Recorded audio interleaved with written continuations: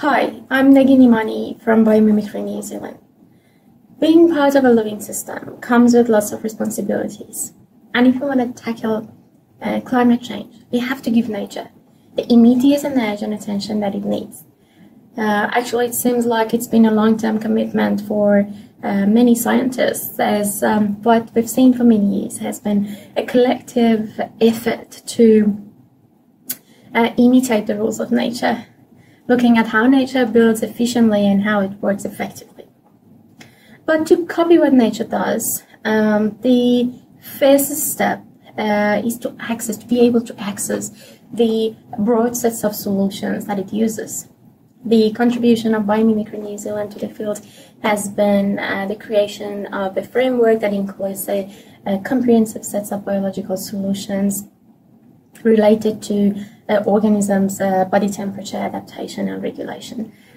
We've also written a book on it, Heating with Wolves, Cooling with Cacti, in which we explain how we brought together a hierarchy of such solutions. I think that would be a great book for those of you who are eager to dig deeper into ways that nature might help us to improve the temperature management in the interior spaces in our buildings. Our current research is to investigate ways to build an automated responsive component that somehow can capture the essence of adaptability and dynamism as what we can see in a living organism.